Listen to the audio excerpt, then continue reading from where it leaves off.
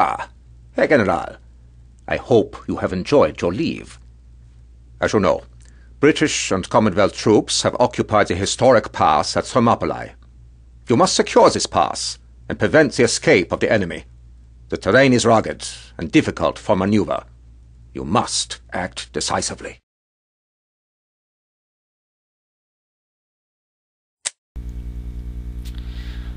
Panzer General 2 is an old turn-based strategy game played on a hexagonal map.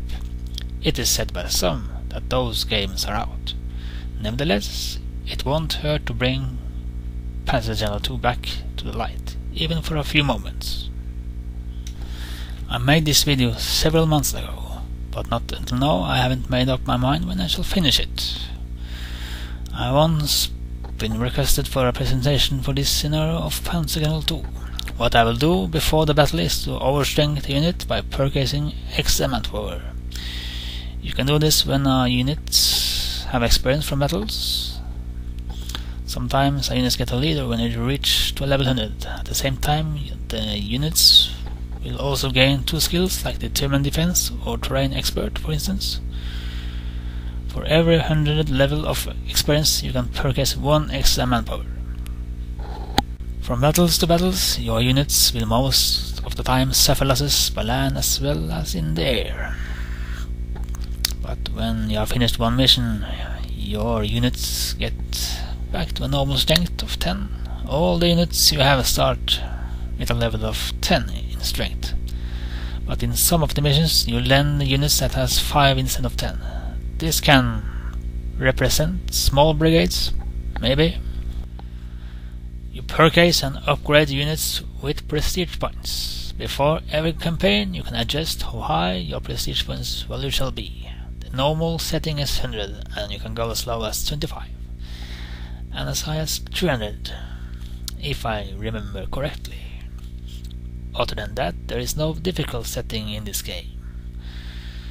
Also, it is important to remember that you can only upgrade your units between battles and not when you are in the field. The Thermopylae scenario is based on the events when the Allies had to evacuate the defense of Greece during World War II.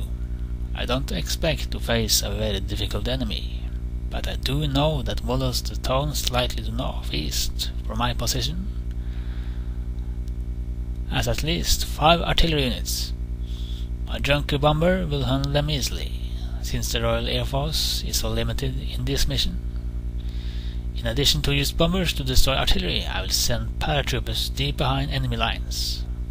I often use paratroopers to capture airfields, but in this case my airborne units will move a little slowly, because they will most likely be facing 4 units alone if he attacks too soon. If you choose to play this as a single mission and not as a part of the campaign, you will face a harder enemy, because experienced troops helps a lot. I don't only have German units here. I got infantry from Italy, a Spanish infantry from the Civil War, and ski troops for Finland's Winter War. I will not take this so seriously, but maybe more like a souvenir of curiosity from the different missions in the game.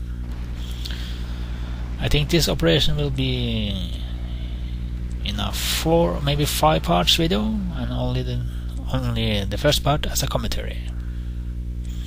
Maybe in the future I will make an invasion video of Great Britain. Maybe.